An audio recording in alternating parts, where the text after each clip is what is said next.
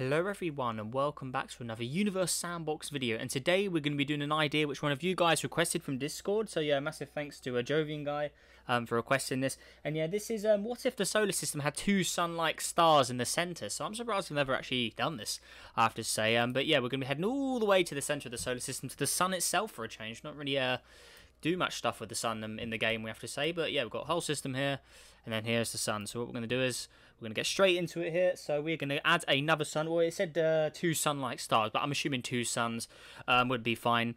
So let's go ahead and do that. Wait for the add menu to work, since it's always very laggy for some reason in the newer versions of the game. So we'll grab a sun. I mean, we could use alpha A there. I mean, we'll just use a sun, it's fine. So we need to go in a binary with the sun. It could actually mess up the solar system itself, but we'll put it a decent. We'll sort of like, so it was sort of like try and balance it with the sort of shape of Mercury's orbit. So I'm gonna go with something about there.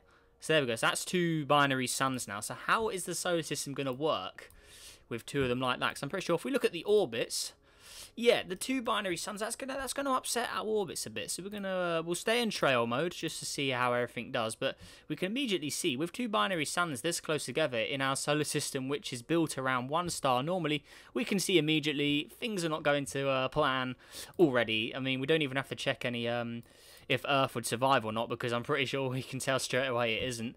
But yeah, anyways, how's Mercury itself doing? It looks like Mercury is getting quite warm. Actually, when it was approaching quite fast. So as we can see, both of the suns are bouncing off each other, and they are just heading outside the solar system, since they're travelling at fairly high speeds back and forth around each other. It's like Mercury is the only object which is still got some sort of orbit going on here, as we can see. Yeah, that is very, very close at some points. We can see some clouds are starting to emerge on Mercury, which is something we don't normally see, having Mercury with clouds. It's sort of, she's smoking up as well. It's that hot. But yeah, here it is here. Is there a glitch of ice on it? It looks like there's almost a shade of ice. It may just be because there's two stars. But yeah, Mercury with those grey clouds in the menu up here. It does look quite cool with clouds, actually. But yeah, there we go. So we can see it's smoking up, the two stars. That's obviously going to hurt its mass a little bit. Yeah, but both those suns are pretty much going to be attached to each other. I doubt they're going to break apart anytime soon. And also, if we go ahead and check the other planets, so say Earth, for instance, I'm pretty sure the temperature here, it's not going to do very well. I mean, we can see it's still receiving light, but yeah, it's freezing up already. We have only been going for a very short amount of time, and yeah, we can see the Earth is not doing so well already. I mean, the whole planet is pretty much frozen. I think the only remaining areas seem to be bits of India there, bits of Africa as well, bit of South America maybe. So we can see, yeah, Earth is freezing up, and I'm pretty sure if we just keep it going a little longer, we're going to see those oceans completely give up on us, and they're going to freeze up. So let's just speed up a little bit more. We can look in the image up here as well. But yeah, Earth isn't going to do very well. And actually, one thing we can do is we can get the we should be able to get the ice grid, actually. So if we go to, I always forget how to view these modes. So it is surface, and where's our Earth gone? What's going on here? Hope we haven't done anything there. How do we? Yeah, there we go. We want to use this menu. Oh, there we go. So we'll get all of our stats up. So just so we can keep an eye on Earth throughout the whole video here. So we'll look at ice thickness is what we want. Vapor, don't mind about that. Elevation. So yeah, I want to keep these numbers up. I want to see how that works. So we can go ahead and close Earth now. So there we go. Hopefully, is it why is it invisible? What did we do something? Auto? No. Composition surface. I think I've broken something. Or did I appearance? Yeah, we seem to have broken Earth. Well, that doesn't matter because we can see it up here anyway, so that's fine. I don't know why Earth suddenly decided to disappear. I think I may have clicked on something, but I don't know. There we go. There we go. That should have. So is it appearing that? No? Okay, well, I don't know. But yeah, we'll stop focusing on Earth.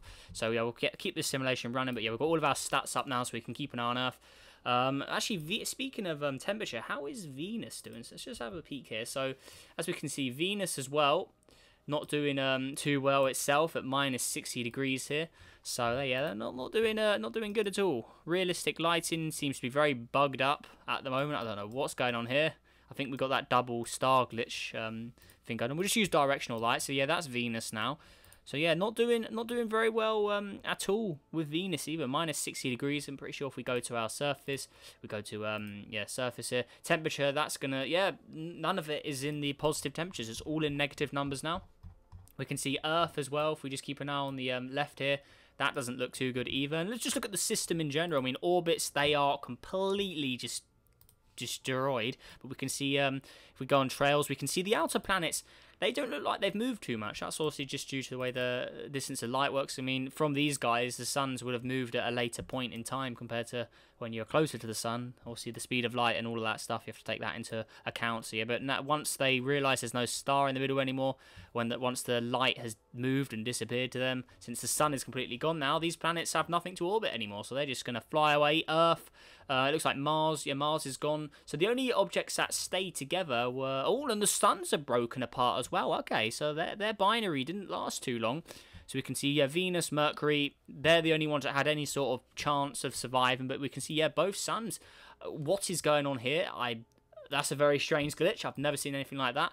But yeah, we can see both stars are broken apart there. But yeah, that is a very strange glitch. I mean, there's a new glitch for anyone who likes to see glitches. I mean, is that something to do with our Earth, like, disappearing invisible? I mean, I thought, if we just look at Venus again, I thought I saw Earth's constant. So you can see I'm moving Venus, but there's like a stationary part that isn't moving. Well, very interesting glitch there. I don't know how that's worked. If we check the ice thickness on Earth, so if we actually head back to the planet itself as well. Yeah, look, that Earth glitch, very, very strange. Don't know why it's doing that. So yeah, very, very glitchy. You can see the oceans haven't completely frozen up. It's hanging on at 3 degrees, but I'm pretty sure if we keep going, it's not gonna do very well. I don't know how it's still stuck at 3 degrees. It seems a little broken. If we put it to 0, that gonna reset it? No. Well, it seems like our Earth is completely broken, because yeah, that should be completely frozen at this point. So yeah, very strange there. But yeah, you still see what would happen. So yeah, Earth aside, all the planets. If you put another sun right next to our current sun, try and get them in a binary orbit, it just won't work. But yeah, one thing I want to try is we'll head back into our realistic simulation here. So let's go back in here, and we're going to try this again, but let's just try putting the suns maybe a little further apart, still inside the orbit of Mercury, because they have to be in close proximity, as that was requested. So yeah, 2 sun-like stars in the center of the solar system, so we have to keep it in the Mercury orbit. So we'll try going a little further. I mean, if we put it too far, it'll probably just really mess things up. But let's try and keep it in the Mercury area. But that's a sort of bigger gap now. So let's see how that works.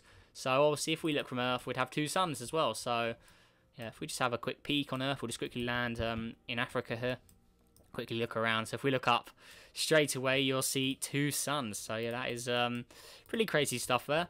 So there's the surface, and then yeah, 2 suns. So yeah, that'd be pretty cool to see. And also the light on the planet is doubled since there's 2 suns. So in theory, if this did actually work, and this system did actually work, and all the stars stayed in the middle, then we'd probably have a lot hotter temperatures on Earth just with those 2 suns flying around. That could really mess things up.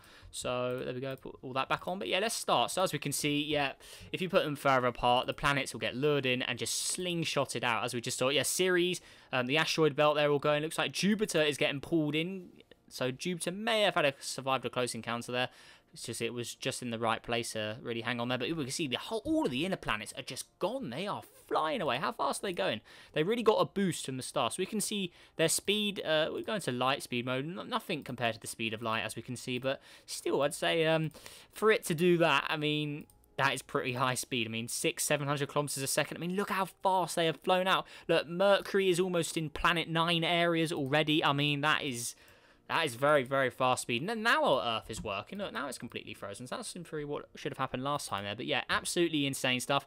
And obviously, how are our stars? So they're still in a binary. We can see Jupiter's actually, although this is completely going crazy, it looks like Jupiter may be surviving a little better. We've got a few of the asteroid belt objects working here. But yeah, having 2 stars just so close together like this, the solar system will not work around 2 stars. Like when we've done episodes before of turning one of the planets into a star, sometimes they actually get into a binary orbit with the sun, but it's got to be one of the outer objects. So say if we put another sun in the Neptune area, or Uranus or Neptune area, in theory, probably the inner solar system probably would stay intact because they're close enough to the original sun. But when you put both suns so close together inside the orbit of Mercury at the center of the solar system, that will just ruin your system.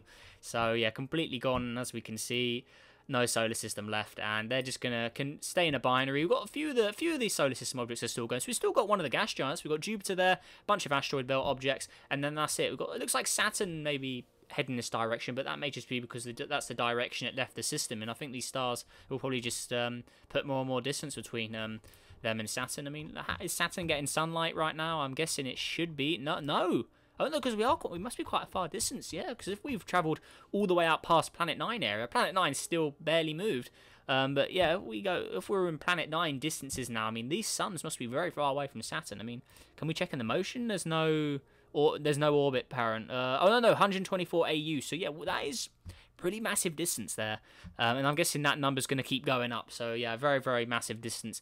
And yeah, although it does in theory look like, oh, it's one of the closer objects, no, it's still very far away. It looks like the Goblin's actually getting pulled in a bit to these stars, but I doubt it's going to really last too long. I mean, there it is. Oh, it's actually receiving some sunlight, so probably the first time the Goblin here, or yeah, TG387, and that's probably the first time this has received a lot of light in a very long time, if at all there. So it's good to see that getting some sunlight for a change. I mean, how far away is it? It's 125. I'm not sure that's right, but it is on realistic lighting, so it must be receiving light from the stars somehow. I mean, it looks like I'd say it's about the same distance as Saturn. I mean, it did say it on there. I mean, I don't know how that's receiving light, but it's good to see it in the light for a change instead of just being in complete darkness. But yeah, how are we doing down here? So both of those guys, obviously the orbit mode is completely just messed up. But yeah, we can see in the trails, we can still see there's some sort of orbit going on, obviously, between the two stars. We can see Jupiter and Pallas there. That's one of the asteroid belt objects. Looks like Mrs. Spock may have been left behind there, that asteroid. But Pallas, one of the other big asteroid belt objects, that's actually well, I want to say it's surviving, but I reckon that's going to get slingshotted. It looks like Jupiter may have been slingshotted out as well. So yeah, even if some of the objects do last for a little longer, it just is not permanent. It is unstable. Anything can happen. Just depends. The stars just have to be in the right place. The planet just has to be in the right place, and then they could be completely gone. And that seems to be the case with Jupiter and Mr. Spock, because they did hang on for a little bit, but now looks like they were in the wrong place at the wrong time. Both of the stars were set up to slingshot them out, and then there you go. So they are gone.